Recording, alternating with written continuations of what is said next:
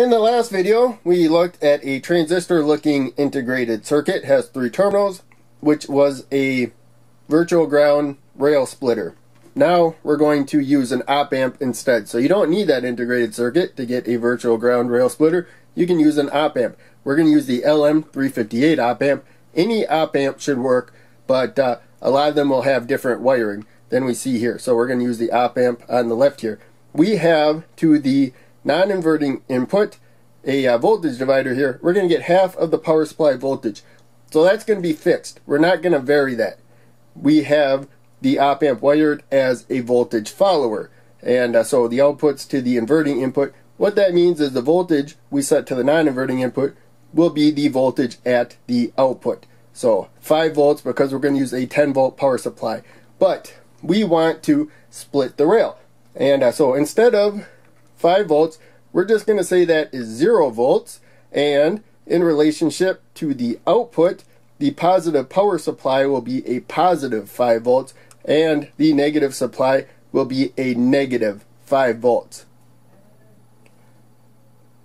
So here you can see at the power supply we have 10 volts difference. Now I'm going to go to the output, which is also where the inverting input is. There's a little jumper that connects them directly together. You can see that the positive supply is 5 volts higher than our output, and if I go anywhere that the negative supply connects, you can see that we got a negative 5 volts. So one of the nice things, one of the reasons you may want a split or dual supply is that you can alternate the direction of current. So now we got the power supply. The red LED is lit up. So that's more positive 5 volts. The way the red LED is lit up, 220 ohm resistor to protect it from 5 volts, we have the red LED lit up. The blue LED is wired in the opposite direction. If I go to the negative supply, remember that is negative 5 volts in relationship to ground. So now ground is the more positive side. Right there, our virtual ground. And so current is going through the blue LED.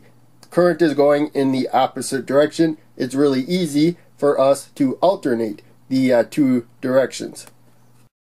And so here is a schematic diagram of the circuit that we looked at. The physical component had this pin layout there, output at the top as we saw, direct wire going to the inverting input, and then our voltage divider going to the non-inverting input. We had to power it, that went to ground, the negative power supply, and that went to VCC, the positive supply. You notice that in this case, ground wasn't the negative supply anymore. We declared that to be the negative supply. And the LM358 can work either with a single supply or with a dual supply. And so we split it, we put ground up there at the output. And the way we did that, you can see we got the LM358 right there. As I said before, the output goes back to the inverting input.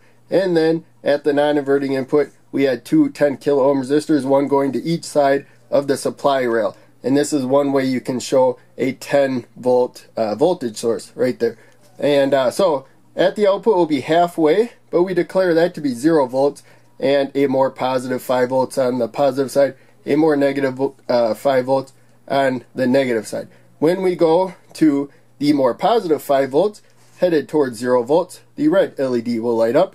220 ohm should work just fine. If we turn the switch to the negative supply there, we just used a jumper, then 0 volts is more positive than negative 5 volts right there. Current goes that way. So as far as this resistor is concerned and the output there, the direction of current is changing. It's just being diverted through one LED or the other because of the direction that they are inserted in. So in any case, hopefully that all made sense. Hope you enjoyed.